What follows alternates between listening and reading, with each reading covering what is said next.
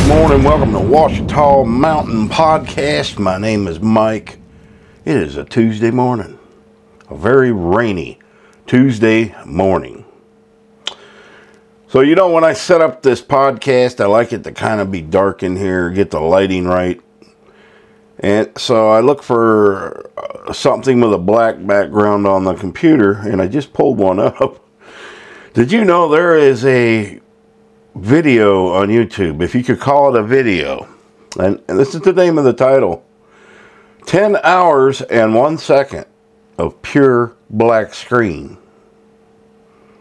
I'm going to make this full. We'll see if the light changes.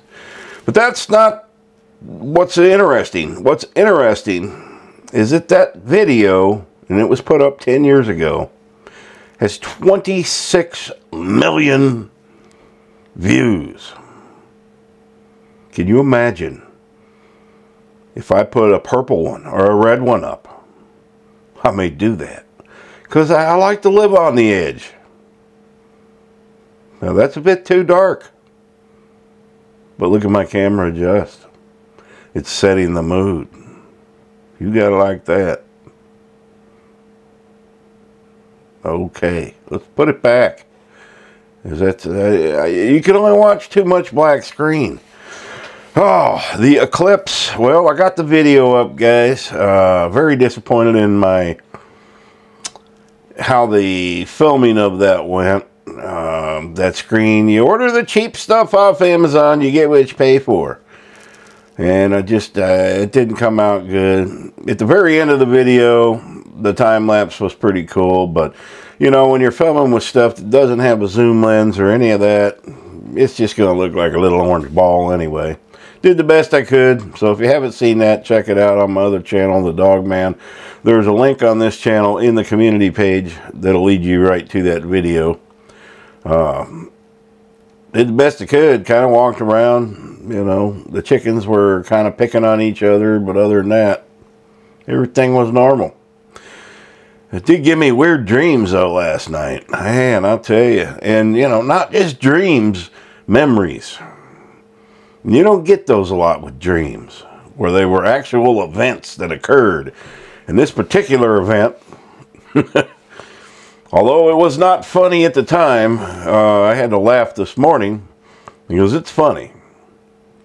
Another one of my adventures, well, so to speak. So, let me see. I'm going to put this around 1993. About 1993. Because we moved to Vegas soon after this, within months. And I was working for a small Minnesota newspaper in a small Minnesota town, well, 10,000 population sized town in Minnesota, close to the South Dakota border. And I was dating a lady that, you know, we were together for several years. And she was from there. And on the weekends, we would work a long shift on Friday night. And usually I would get off about 10 in the morning. And then she would get off. She also worked there. I worked running the presses. She ran the mail room. Which in a newspaper, the mail room, once you print the paper, they put the inserts in them, the ads. A lot of people get newspapers by mail. So they get the labels put on. They get those put in mail bags. Mail. You know, it's mail. But they're usually about an hour behind the press. And then they're done. Well, this particular Friday night, and what we would do is on the weekends, I would stay at her house. It was closer. That way we'd get a couple hours sleep, and then we'd go off and do something. We didn't have to be back to work till Sunday night. So anyway, I was staying at her house, okay. But they were having trouble in the mailroom with their machines, with the mail machine or whatever. They put the labels on. So they were way behind. So I got done with my work, and you know, and we were in one vehicle.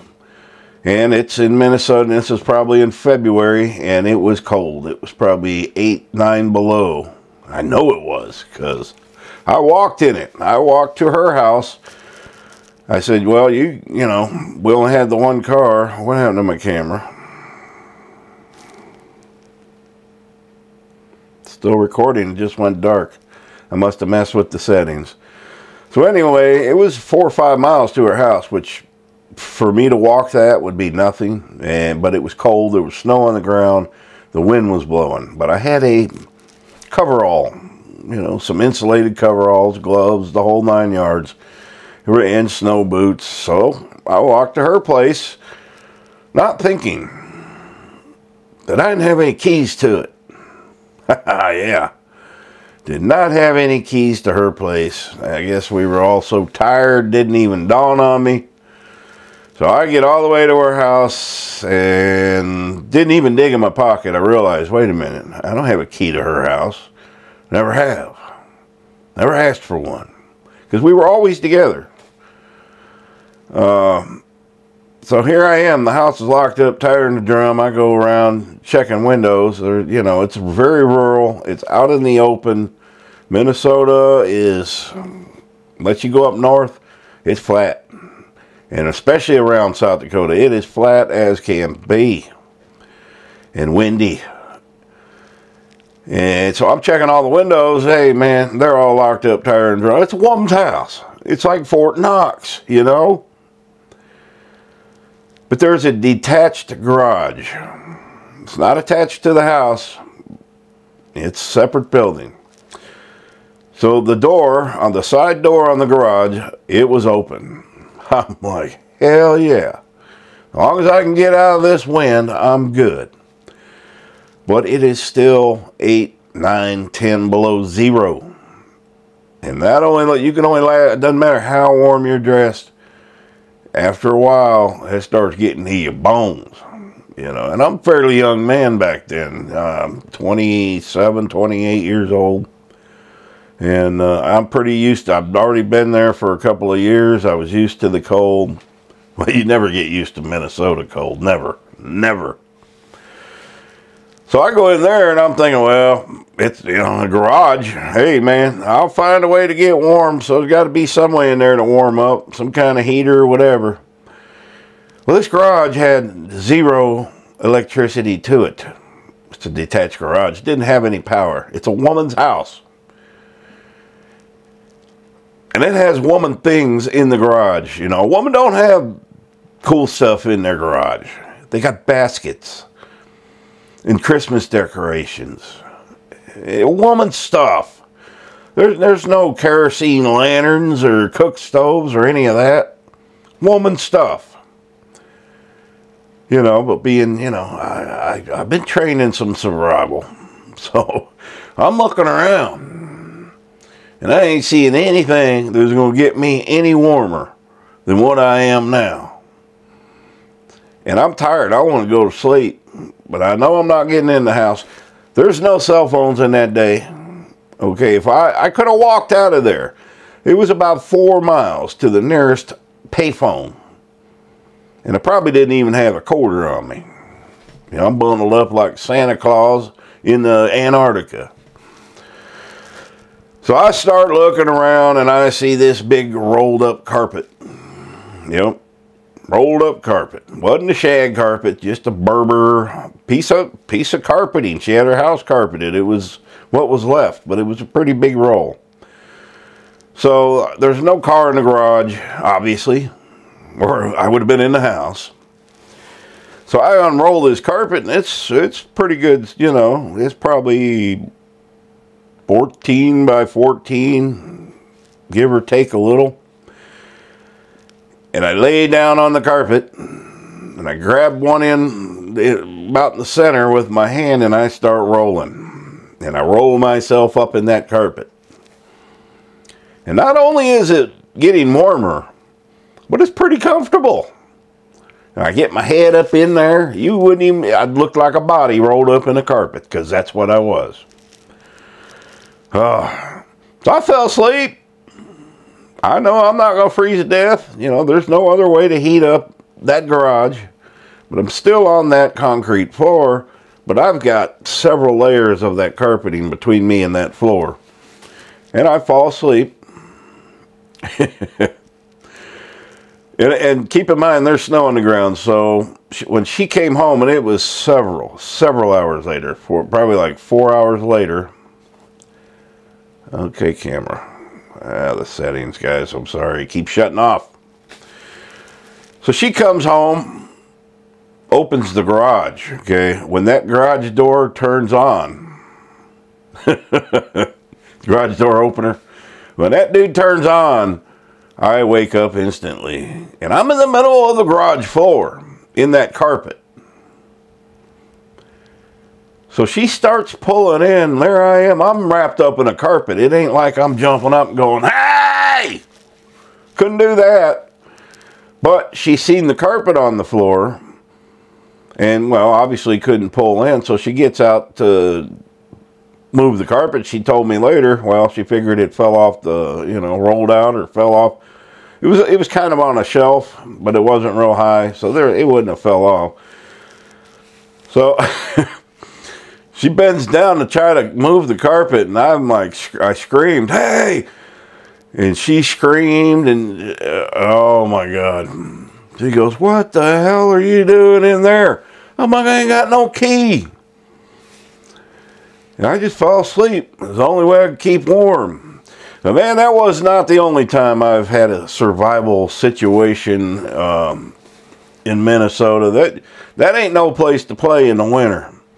And even in the summer, I will never forget. We went to a casino, I think, in South Dakota, Watertown, South Dakota, which is kind of north of Sioux Falls. And we were in there, I don't know, everything we did was during the night because we worked night hours. So this particular night, we'd pull out of there about 2, 3 in the morning. It is so foggy, you cannot see past the hood of your vehicle. And we've got an hour drive home, more than an hour, probably an hour and a half. It's an hour from Sioux Falls, and we're half hour above that. I've never seen, and we are dead tired because we had worked and then slept a couple hours and then went there. I never had such a hard time driving in my life. And it's Interstate 90, once you get to Sioux Falls, it's Interstate 90 all the way. But there, you couldn't see. So we started, and actually from the time we left Watertown, I think I'm remembering the name of it. Yeah, Watertown. All the hotels were booked. People had pulled off the interstates, got hotels, so we had no choice but to drive. The nearest rest area was just past Sioux Falls. Pulled in there, and you couldn't even get a parking spot. There was nowhere to park. We had no choice, and it's one of them where you're driving, you're fighting, not only fighting the fog, you're fighting sleeping. And I'm like, rolling down the window, putting the music on loud, anything you can do to stay awake. Thank God we didn't drink any alcohol that night, because that would have made it 10 times worse. Oh, so we took turns, I bet we took turns 15 times driving, because she was in the same, position. This is how you're driving. And then the person next to you, if I was in the passenger seat, she couldn't count on me because I'm over there like this. Same thing. If I was driving. Woo, finally got home. But man, I remember floods. The weather can get bad there too. But yeah. When you're put in a survival situation, if that rug had not been in there, I would have probably been forced to hike back as far as it was, man. And by then, I'm bone chilled cold, So it would have been miserable. I remember one time, and see, I had my house there. It was there was no walking to that. That was way too far. But we had so much snow one night, and it wasn't so much the snow, it was the wind and everything else. So I go the next morning to open the front door, and it's a solid wall of snow. I ain't never seen so much snow in my life. A solid wall. It's a 7-foot door. But it's buried. The snowdrift had covered the whole front of the house. Had to go to the back and climb out a window and tunnel my way to the front just to get the door open, and that was pointless because the whole yard was like that.